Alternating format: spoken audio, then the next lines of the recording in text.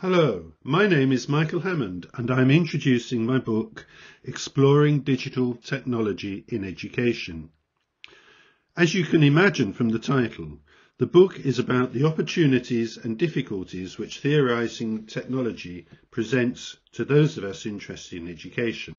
One of the things that made Policy Press attractive to me as an author was the idea of publishing for a purpose. Of course, you cannot write anything without having a purpose, but not many publishers make such a big thing of it.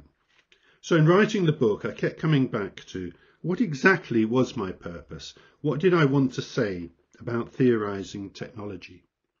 My best answer was that my purpose was to encourage my community, the community of educationalists interested in technology, to be more theoretical.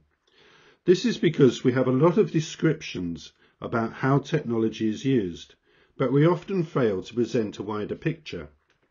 As I argue in the book, it's as if the research community is producing a series of phrase books, one to help us get by when discussing technology A, another for technology B, yet another for technology C. But we've not developed a language which allows us to build up a convincing story about technology. In saying this, I'm not trying to put down description. Description can be a wonderful thing, but we can stand back more and offer perspectives on technology which might better help us understand how and why it is being used. So I wanted to promote theorizing, not just any old theorizing, but a way of theorizing that was critical and distinctively educational. By all means, we should be enthusiastic about technology, but we should also give a more realistic and critical view. It might well fall to any of us to be the one in the room to stand up and say, you know what, it's more complicated than you think. The key challenge in writing this book was to say what theory is. I wanted to take a broad view. I argue that at heart, theory was about explaining, moreover explaining by drawing on concepts developed in the field. This means that we can theorize no matter whatever methodological tradition we work in. And when it comes to concepts and frameworks, some of us are more at home in social theory of, say, Bourdieu and Foucault, others in more technology-focused theory such as actor network. Some draw on learning theories, including social constructivism and community of practice.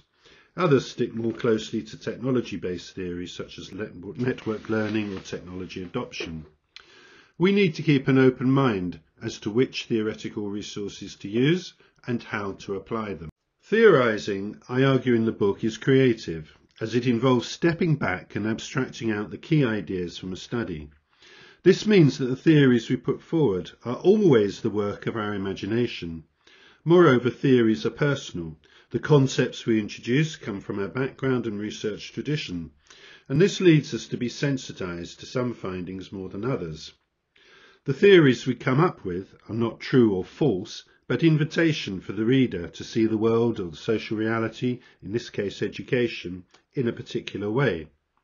However, theorizing is not making it up. It involves close attention to the data and a constant check of data against theoretical frame. Thank you for listening to this introduction. I hope you find something of value in the book, whether you're interested in technology, education, or theory, or indeed all three. Best wishes for your own work, no matter in which direction you go.